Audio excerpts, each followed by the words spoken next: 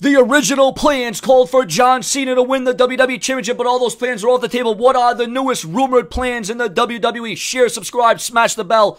Turn on all notifications on YouTube, because if it's brash and brazen, you know I'm not going to be overtaken. Quite frankly, I keep it prolific, consistent, and dedicated. So what is the newest and latest on John Cena and the WWE title? Is he going to win it? Is he going to tie? Is he going to beat Ric Flair's record? Is he going to win the world title? Is he going to win the Universal Championship for the first time in his career? What is going on? Well, the latest speculation online is this, and make sure to like my official Facebook fan page that's Sean's Viewing over on Facebook, and as well as subscribe here on YouTube. But viewers and subscribers, let's get to what is really tuned in, and that is John Cena and the WWE title. Now, we know that John Cena has cut back. We know that John Cena has lost to the likes of a Nakamura and a Roman Reigns. Did I just put Nakamura and Roman Reigns in the same sentence as two superstars that defeated John Cena? Yeah, I did.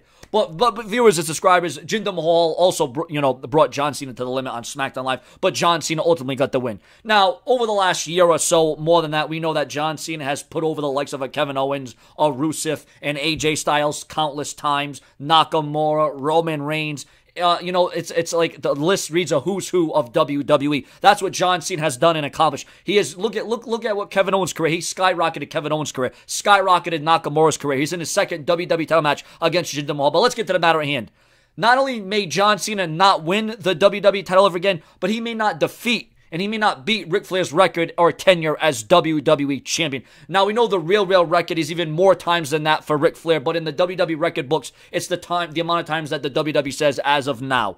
But ladies and gentlemen, it looks like John Cena will not be winning the WWE title anytime soon, and it's being rumored that if John Cena does indeed win the title, because we know WWE can change plans, we know that WWE can go in a different direction, we know that WWE can misconstrue things, and that's okay because that makes things ultimately unpredictable, and it's something that we quite frankly didn't see coming. But what we see happening from this angle and from what's going on is if John Cena does win the WWE title, expect it to be very short-lived, kind of like his last run with the WWE title when he went against and lost Bray Wyatt in the Elimination Chamber. But, however, it's going to be less than a month. Cena could win it at SmackDown and lose it the very next night, or lose it at the next pay-per-view extravaganza. So John Cena could literally go on a week's run with the title, or, to make things even more unexpected and unpredictable, Cena could win it on an edition of SmackDown Live or at a WWE SmackDown pay-per-view, and then ultimately lose at a live event so as to put more eyes on the WWE live events. So viewers and subscribers, what do you think about the fact about Cena not only not breaking Flair's record reigns as champion, but never winning the WWE title now thanks to his stance